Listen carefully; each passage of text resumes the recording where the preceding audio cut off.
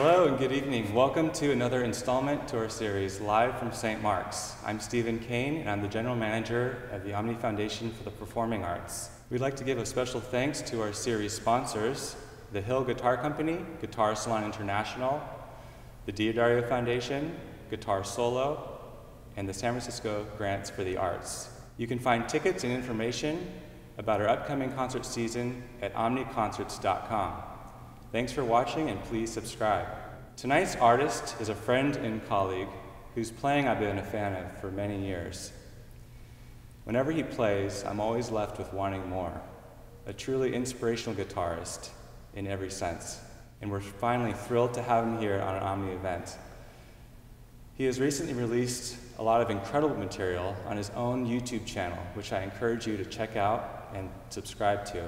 So without further ado, I'd like to introduce Alec Holcomb.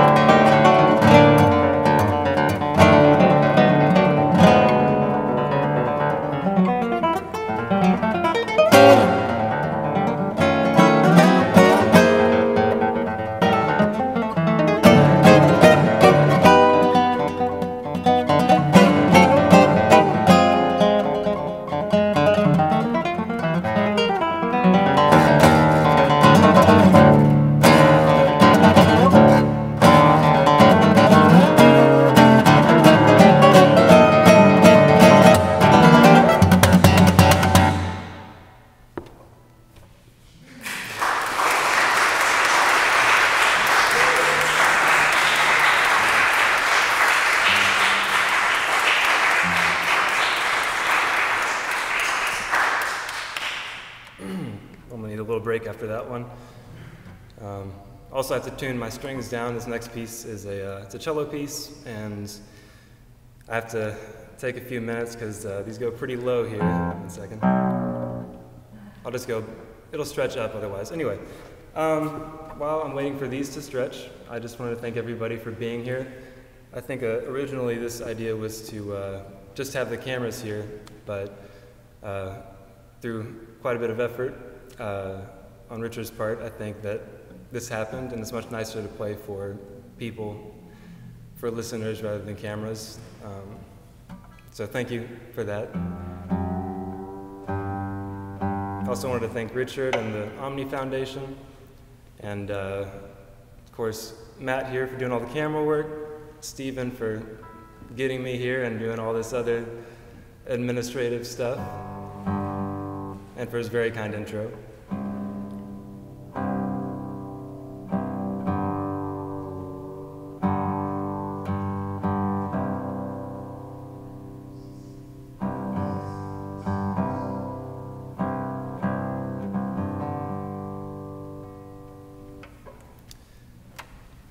It'll still probably stretch after all that, but that's actually the reason I'm not playing the second movement of this piece, is because I'd have to tune back up and then back down. These are details y'all don't need to know, but here we go.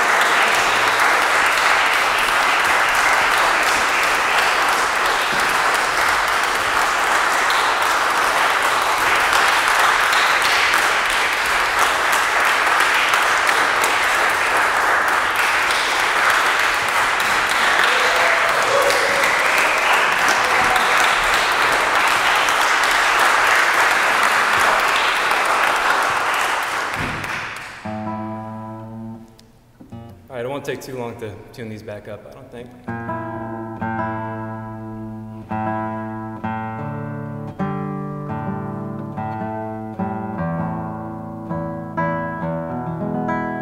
So I come from a long line of guitar players.